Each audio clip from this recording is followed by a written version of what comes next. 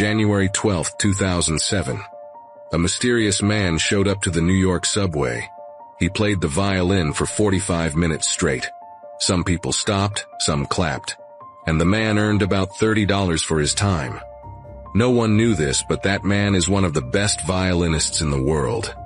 In that subway, he played one of the most complex works ever written on a $3.5 million violin. 2 days before, he filled 2,000 seats in a theater in Boston with an average ticket price of $100. He was paid $1,000 for every minute he played. The man's name is Joshua Bell, one of the world's greatest musicians. But listen to this.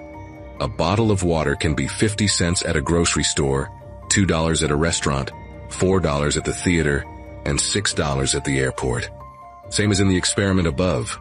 Its surroundings raised its value. So the next time you feel you aren't being appreciated enough, maybe it means you were just in the wrong place.